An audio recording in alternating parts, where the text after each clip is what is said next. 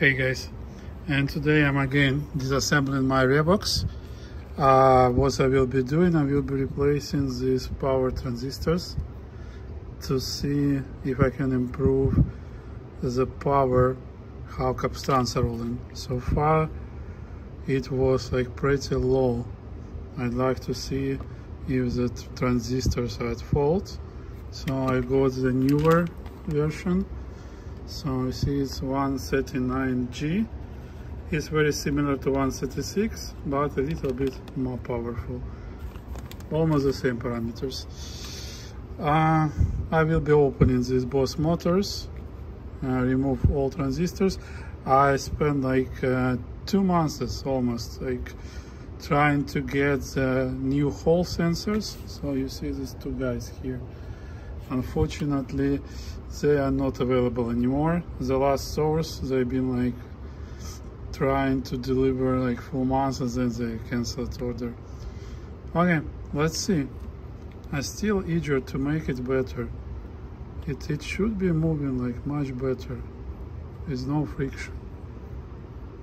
Let me see if I will be successful. See you soon. So here how this motor looks inside. So what I mentioned, the coils are working through the board, and that's where like the how close the magnet will be to the coils will mention the torque which it would be able to get. So probably this is one of the reasons that's why this motor is not so powerful as other vendors. Anyway, I will replace transistors so they're sitting pretty flat. Let me see how I may try to fix it. See you soon. Okay guys, here is the new transistors installed. I'm about to assemble this motor. We'll check the resistance of all coils, just to make sure they're still good. And we'll put everything back. So these are all the transistors.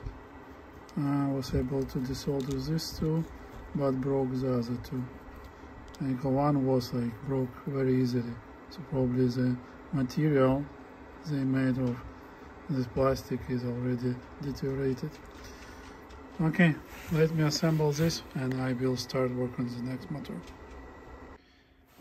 Hey guys, and I just completed the second motor. While I was measuring the coils on the first motor, I mentioned that each coil consists of two exactly the same coils, which we just winded around. One is made from red color wire, another from yellow color wire. And they are connected between middle and outer points. And each coil is 22 ohms, if you are interested. Okay, let me assemble the second motor, and then I will check tape transfer one more time to see if there are like any frictions or whenever, like to make sure that it runs smoothly. And let's check if the torque will be improved on the reels, because I have read on the German forums that they are replacing this transistor as a must in these decks, and just to make sure that motors will have better wow and flutter. Okay, let's see if it helps. See you. Hey guys, while assembling I made one more observation. So you see this ring with tooth which gets, it has one side painted, so the painted should go down, not up, as I assembled the last time, because you see the shaft doesn't touch and doesn't have any position with this large ring with ears, and that means that it will be hold and should roll between these two with the spacers and this ring. and it should have the low friction. So last time I did assemble improperly, so let's see if it will help now. See you soon. Oops, I did it again. So guys, I assembled everything and measured valve and flutter, and with these rings metal side up, it gets to 0.25. So this kind of blue coating, some ceramic low friction coating, I don't know. I'm so tired with this tape transport. It's so many times, I believe it's 6 or 7 times I disassemble it. I'm lubricating it, I'm trying to make everything run smoothly. I can even, like, with replaced transistors, motors run a little bit better. Still, like, I don't know. With Dragon it was much more simple to achieve the good specs. With this guy, I'm just like, if it would not have, I just don't know what else I can do. 0.1 for double direct drive motors is a bit too much. Okay, let me assemble now in this order and see how it will perform. Okay guys, I'm working more. I did assembling and assembling, So these spacers, the copper, those are adjust the height of the magnet, this magnet, above the board. So that's the only reason. And motors spin, so from one side this spacer is, I believe, hard steel, sits on the ceramic coating, and on the other side it pushes to this plastic, so it needs to be lubricated either. I'm just getting crazy how they did it. Like, design is terrible. Much simpler designs work much better than that. Okay, so my last attempt, so like I get from 0.2 to 0.3, and like I'm still learning what's wrong. It's strict 5 hertz. 5 hertz is rotation speed of the motor. So one of the motor is having issues slowing down with every turn. Okay, so still trying to fix. It's been, like, I believe for 4 hours now. Crazy. Okay, see you soon. Hey guys, and here I'm continuing fighting the noise in my Revox, and I come to the option that this relay needs to be disassembled and cleaned, because from everything I get, like, this relay has a high resistance, and this allows system, like, to collect 50 Hz, 60 Hz noise here in the United States. I was trying, like, I was thinking that this problem with playback amplifier. I spent like almost all day with it, verified everything, checked it, so I'm not sure, like, when I actually, all problems starts when I like bend this board, so I'm already resoldered it, this board, and then, like, I started to push here on the relay, but it's on, and it's make the 60 Hz noise to go away. So now I will desolder this relay and try, like, to clean everything inside. I'm not sure if I can, like, remove this plastic piece, probably not before I will desolder. Okay, let me open it and I meet you there. Hey guys, and here I am disassembled the relay. I was able to clean all the contacts and deoxidize them, so I hope now it will work as a new, and I would not experience any more issues with hum noise. Let me assemble it back and I meet you there. Hey guys, so it's been another week I was working with this deck. I tried to fix the final flaws. One flaw is like 60 gears hum coming like from transformer to the playback amplifier. I tried like everything. I tried replace parts and tried like the different configurations.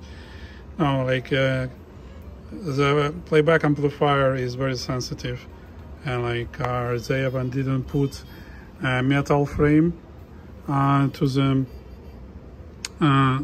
transformer base. It's just made from aluminum, and it doesn't cover. So this magnetic field. So as soon as I put something in between, the hum goes lower. So that's a design flaw, I believe. That's why like Sony always tried to design like as much as they could for the high-end decks. So they have all 3 different parts are separated: power supply, amplifiers, and digital parts. Now, next, second flaw, design of the direct drive motors. I tried and I was not successful in reducing wow and flutter. So issue is in the design. I replaced transistors, and wow and flutter become even a little bit worse than it was before. But it's on the high frequency. With every rotation of the right capstan, we have a little bit change in the frequency. This like, and there is like a direct connection between Hall sensors and the power transistors which drive the motor. There are no intermediate microchips, nothing. So as soon as these like Hall sensors work or sense a little bit different, we have those fluctuations in the speed. So this is Revox model's issue. All other decks, they have separate amplifier for the like Hall signal. It goes through the op-amp microchip, then goes to the power transistors, and then goes to the coil. Here and they omit it, and that's the reason. I tried everything, new pinch rollers, I did all, and like it's exactly with every rotation of the right capstan, we have a little bit with 5 Hz. I measure it, and it's just right there. And the last floor, like it's I cannot fast forward to the end. It stops. You see, at the end, like reverse works, but fast forward I cannot overcome it. It still plays nice, by the way. Like when wow and flutter on the 5 Hz range, it's barely can be heard. But again, like I will be sad in this deck. I cannot make it perfect, despite like everything it has. It's required change in the design. So like electromagnetic cover needs to be put on the power transformer. Number 1. Direct drive motors has to be changed like to the way other manufacturers did, right? So I'm not sure. I'm just giving up. It's not usual for me, you know. I've been fixing so many decks, and I did so much for this one. I tell you, I spent a week trying to like, make this playback amplifier working without hum, and I didn't succeed. And then I decided, or maybe it's from transformer. I just put a piece of metal sheet between like transformer and amplifiers. Boom, it goes away. This weird, and you see when it's fast forward, it doesn't come to the end. So three minor issues with this deck. I'm not sure if someone likes to play with it. It plays really nice. It has very good view and has the original cover, everything. You see. And there's another. It's not a motors. They work fine. I check it up. It's like a sensors which sense like elevated current, I believe a little bit higher tension, and it booms, it stops. I given up. Like, I don't like schematics of this deck. It's overcomplicated in the pieces where it should not. At the same time, they made ridiculous decisions when they should do good choice. Okay, I will just put it on eBay, like, as parts. Even if it's working, see. And it's motors good, like, heads are perfect. Really. Check yourself. No wear on these heads. Here. Beautiful, beautiful heads. Again, if someone has a good working, this part is make it look like new. Alright, thank you. It was a lot for today. See you in my next adventures. Bye bye.